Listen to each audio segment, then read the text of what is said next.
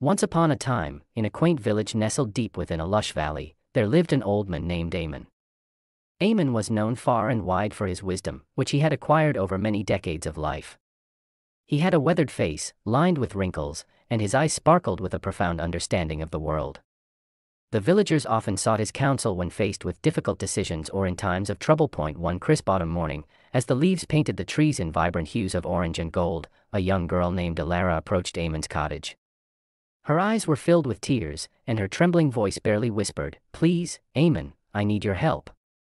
Amon welcomed Lila into his cozy cottage, where a warm fire crackled in the hearth. He offered her a cup of steaming tea, and as she sipped it, her story unfolded. Elias's family had been farmers for generations, tilling the same fertile land. However, a severe drought had befallen the valley, and their crops were withering away. Desperation had begun to gnaw at their hearts. Amon listened intently, his wise eyes focused on Lila. When she finished, he smiled kindly and said, "My dear, I may have a solution, but it requires patience and faith in the rhythms of nature. There is a hidden wisdom in every challenge we face." He led Lila to the edge of the village, where a small stream meandered through the meadows. Amon pointed at the stream and said, "You see, nature has its way of teaching us valuable lessons. The stream flows steadily, but it has its moments of drought too. However, it never despairs because it knows that the rains will come again. Your family must adopt this same attitude." With Amon's guidance, Elias's family began to conserve water, build small reservoirs, and diversify their crops.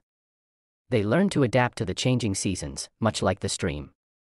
The drought persisted for another year, but slowly, the land began to respond to their efforts.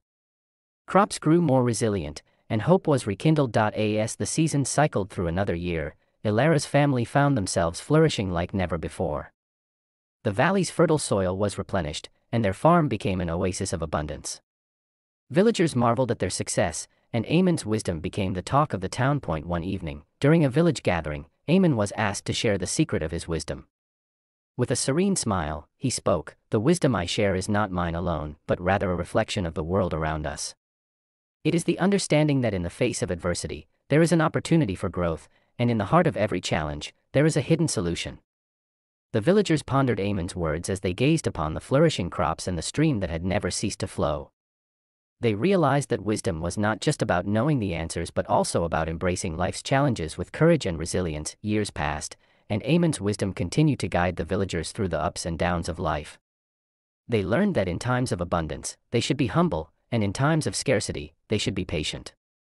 They discovered the profound truth that nature, with all its rhythms and mysteries, held the greatest lessons of all, and so, the village thrived, not only in material wealth but also in the wisdom that had been passed down through generations.